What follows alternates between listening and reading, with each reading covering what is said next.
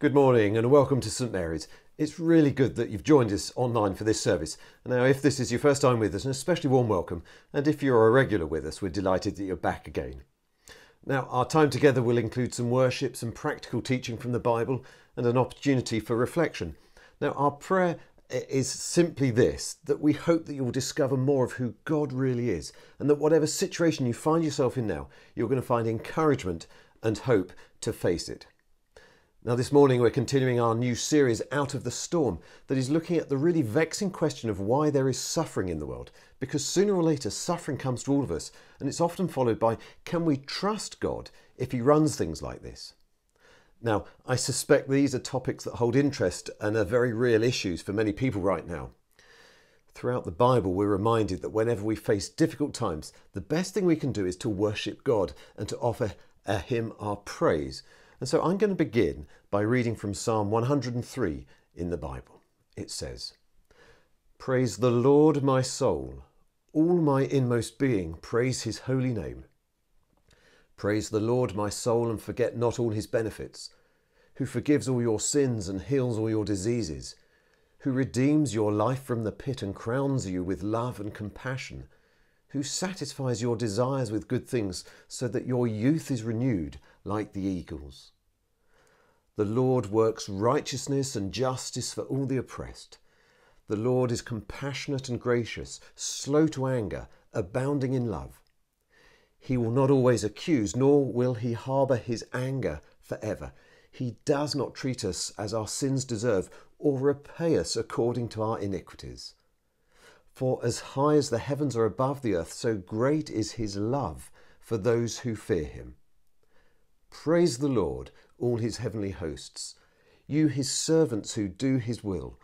Praise the Lord, all his works everywhere in his dominion. Praise the Lord, my soul."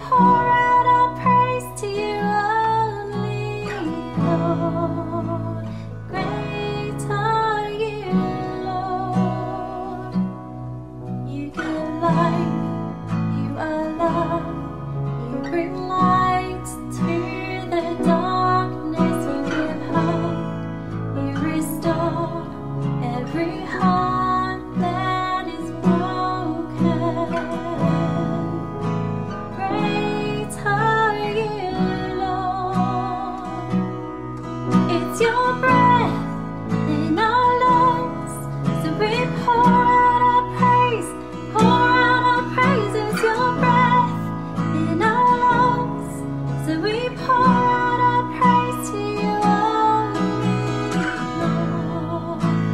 Great are you,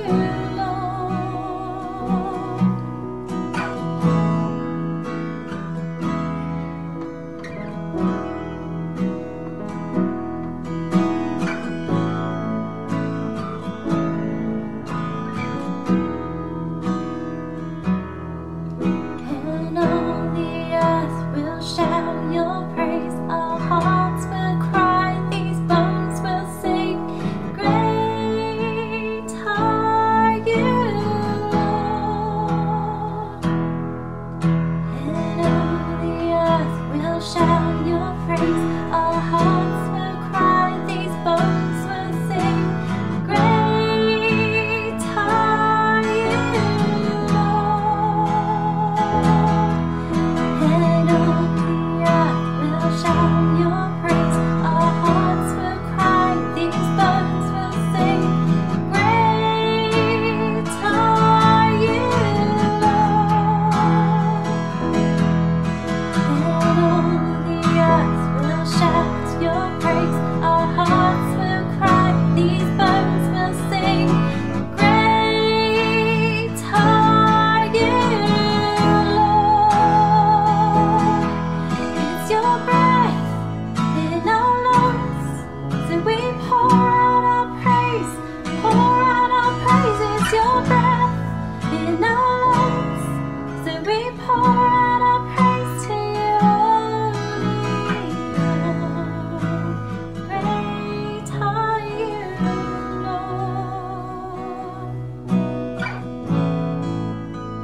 Great are you, Lord. Great are you,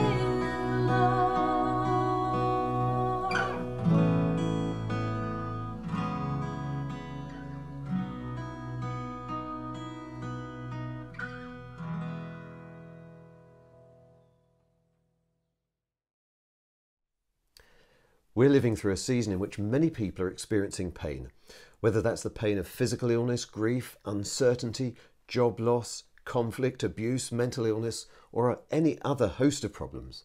Now the list is long, and if you're suffering, you're not alone. Suffering is a universal human experience, yet most of us are innately bad at knowing how to handle it. And we tend to be particularly bad when it comes to our words, when we're there to help others.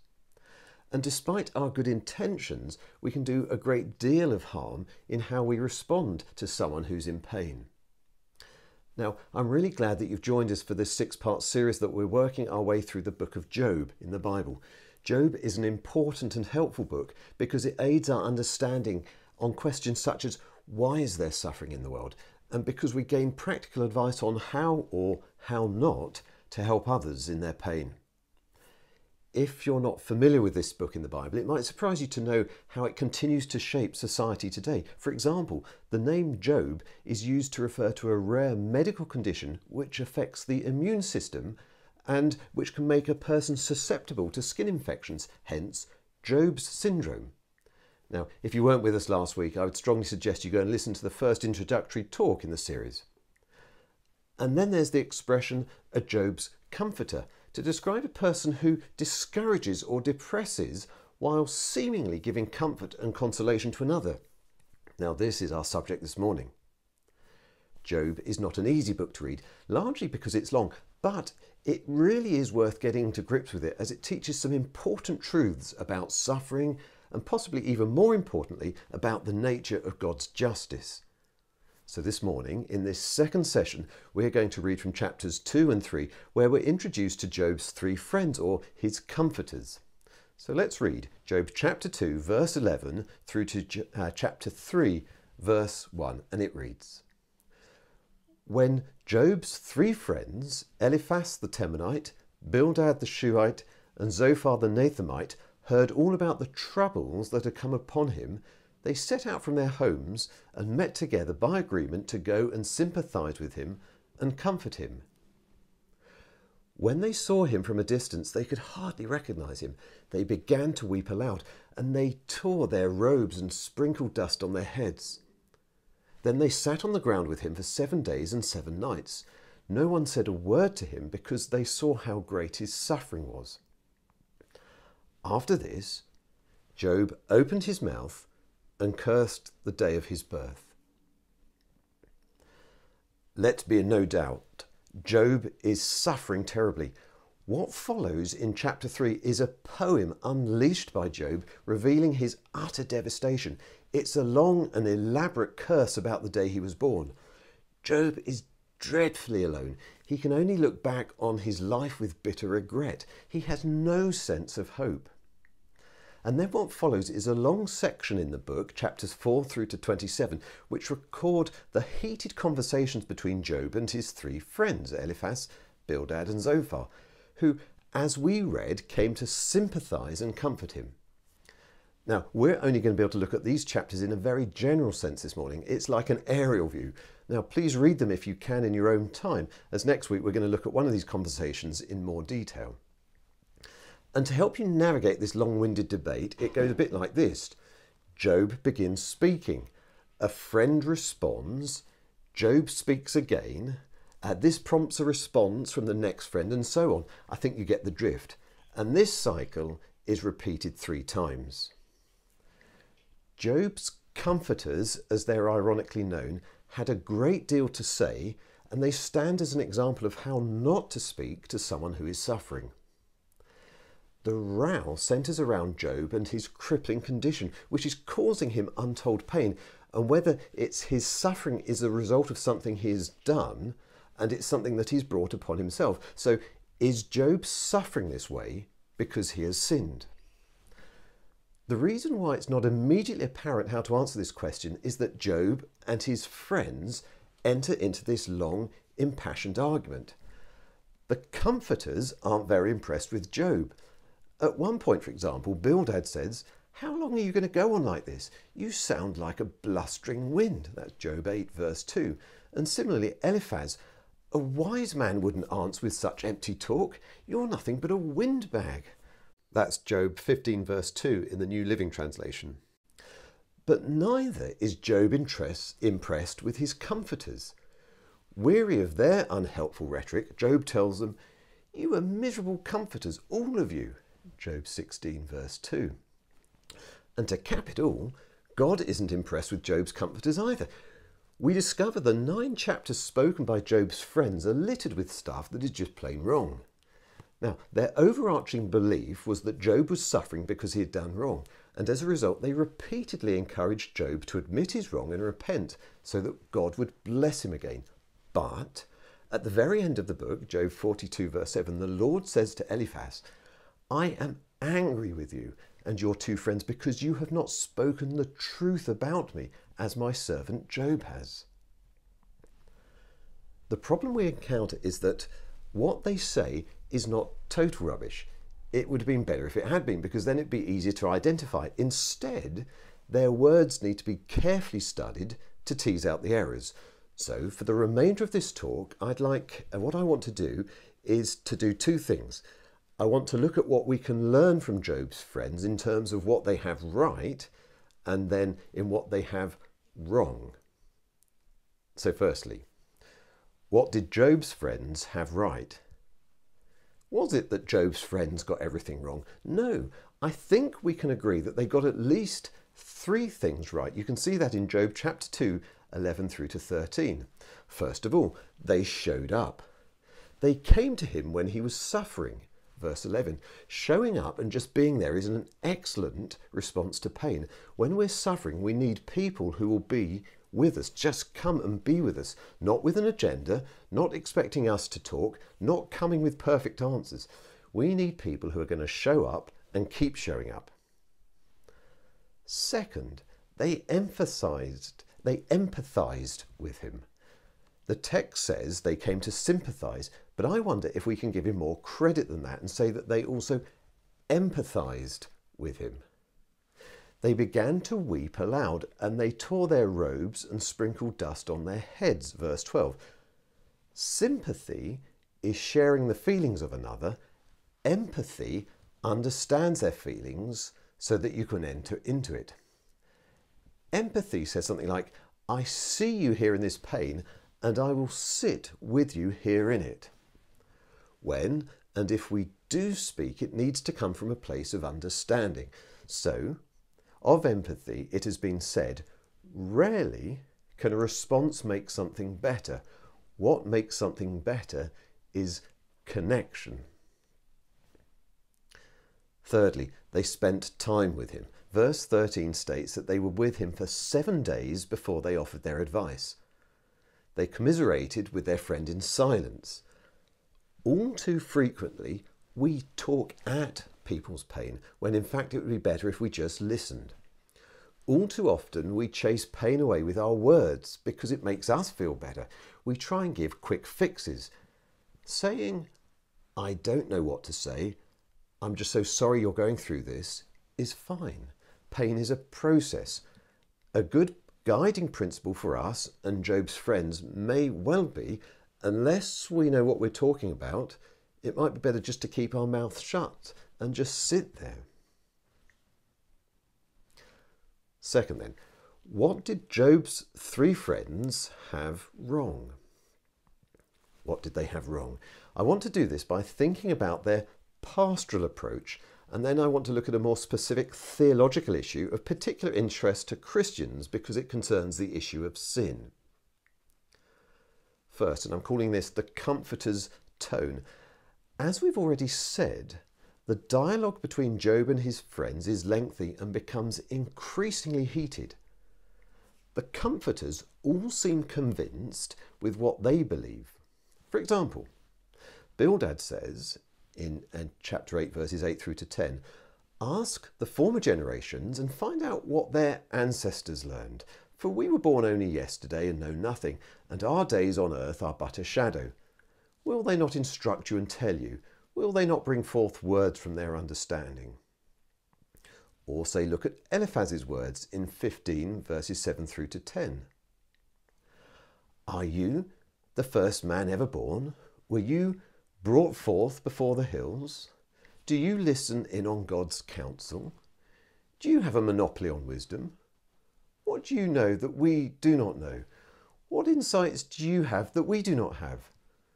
The grey-haired and the aged are on our side, men even older than your father. Theirs is the logic of tradition and dogma. Theirs is the voice of people who are set in their ways because what has been handed down to them needs no further testing in their minds, despite all the evidence around them perhaps suggesting the contrary.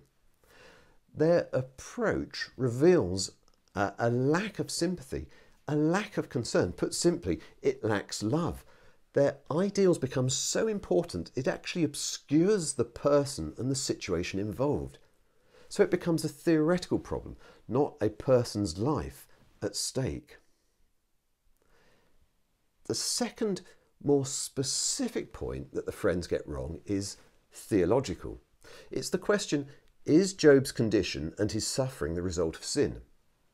Now, it's a question that all believers ask at different times in their lives, and I suspect non-Christians, although they might have a slightly different emphasis on it. When we suffer, is it because I have done something wrong and sinned? At the heart of the Comforter's theology is a logic that undergirds almost everything they say. Simply expressed, it is those who live a wise life obtain favour, and those who don't will suffer. And they adamantly hold on to this system. They say, God is in control, God is always just and fair, therefore he always punishes wickedness and blesses righteousness. And he does this always and as quickly as he can, and certainly in this life.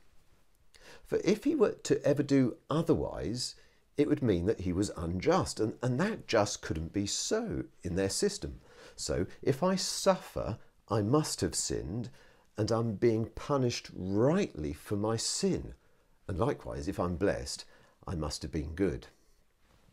Now, this system is not uncommon to other wisdom in the Bible, for example, the book of Proverbs.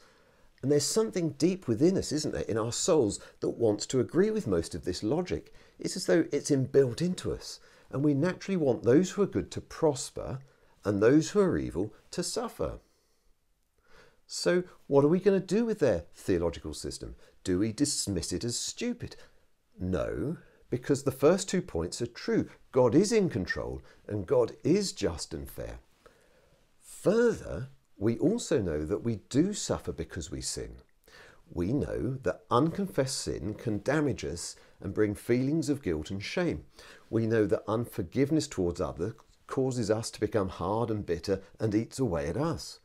We know that moral failure, such as committing adultery, damages all those who are caught up in it. We could go on. So, although the comforters may well have a case and be right to appeal to Job to repent, we remember from last week that 3 times in Job 1 and 2, we're told that Job is blameless. He doesn't need to repent for any sin that has led to this suffering. He's not being punished for sin. So just what is wrong with the comforter's system of theology? Again, drawing on Christopher Ashe's wonderful short study on Job entitled Out of the Storm, he suggests there are 3 errors in their system. The first is this: there is no place in their thinking for Satan. We know, having read Job 1 and 2, that the whole tragedy of Job has its origins in a heavenly argument between the Lord and Satan. But the comforters have no place for this, for an understanding of a spiritual battle. In their world, evil is an entirely human phenomenon. How wrong they are. The second error is that there is no waiting. They want judgment now. The wicked are punished now and the righteous are blessed now. This is a very neat theology and tidy, but dangerous. From other areas in the Bible, we see that the promises of judgment are not for now. Recall, for example, Psalm 1, in which there's a clear distinction made between the life of the righteous and the wicked, but where we also read that the wicked will not be able to stand at the final judgment. So what do we do with those passages that appear to speak straightforwardly about blessings for obedience and curses following disobedience? We need to recognise the difference between general truth in Scripture or principles and absolute every case promises. Thirdly, and finally, there is no place in their system for innocent suffering. At one point in the long-winded conversation, Eliphaz is heard as saying, "Who, being innocent, has ever perished?" In their system of theology, there is no place for the cross. There is no understanding that good can come out of suffering, as Christians actually understand and see supremely demonstrated in Jesus and his death on the cross at Easter, which saw a righteous man suffer so that we might be saved, and the suffering of Christ bringing about the ultimate good. Now, does any of this matter? The answer is, of course, yes. The book of Job is profoundly relevant, as the question of Job is a daily struggle for many people right now who are living responsible lives yet are shocked by grief and loss. The message of Job, I want to suggest, enables us to both make sense of such situations and to help us comfort those who are hurting. So shall we pray? Heavenly Father, again we thank you for the message of Job. Father God, we thank you that you haven't left us alone to be bewildered and confused. And although the world we live in is complex, is challenging, is really hard, Lord God, I pray that we might take time to reflect and understand on who you are and how your nature unfolds. Lord God, may we be those who see our world from a correct perspective. And importantly, may we also be those that can help and support and comfort those themselves who are suffering. And so I pray all these things in Jesus' name. Amen.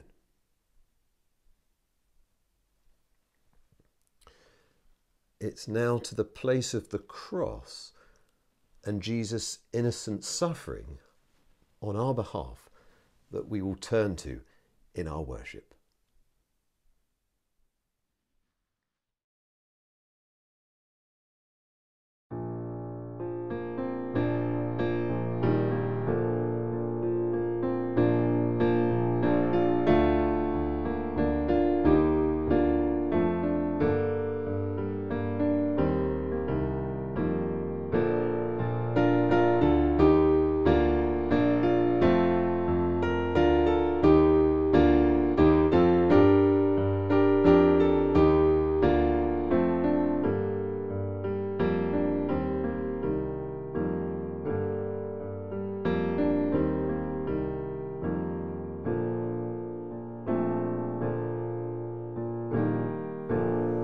Before the throne of God above, I have a strong, a perfect plea, a great high priest whose name is love, whoever lives and pleads for me.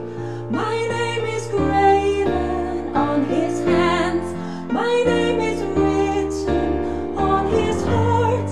I know that while in heaven he stands, no tongue can bid me thence depart.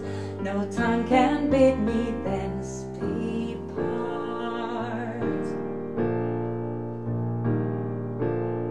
When Satan tempts me to despair and tells me of the guilt within, upward I look and see him there, who made an end to all my sin. Because the sinless Savior died, my sinful soul is counted free. For God the just is satisfied to look on him and pardon me, to look on him and pardon me. Behold him there, the risen Lamb, my perfect, spotless righteousness, the great unchangeable I am, the King of glory and of grace. One with himself, I cannot die, my soul is purchased with his blood, my life is hid with Christ on high, with Christ my Savior and my God, with Christ my Savior and my God.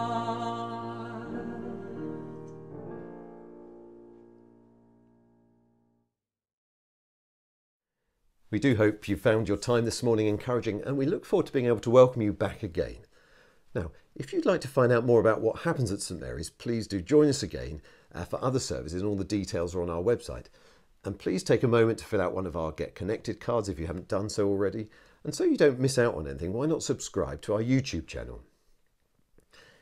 It might be that you're interested in meeting with other Christians in a small group to help you grow in your faith and to make friends. Connect groups offer a great opportunity for doing that. So if that's something of interest to you, please do get in contact with us. And this morning we've heard some challenging things about the importance of faith. And if you'd like to explore more about the claims of the Christian faith, Alpha is a great place to do that. So why not consider joining our next course? If you'd like to, or you have any questions about it, please email alpha@stmaryspurley.org.uk. And again, following on from this service, we will gather on Zoom to connect and meet with others and to reflect on our topic this morning. So once the service is finished, please make yourself a coffee and then join with others online. The connection details will be displayed at the end of the service. But now, I'd like to close with a blessing for Epiphany. Christ, the Son of God, perfect in you the image of his glory and gladden your hearts with the good news of his kingdom, and the blessing of God Almighty, the Father, the Son, and the Holy Spirit be among us and remain with us always. Amen.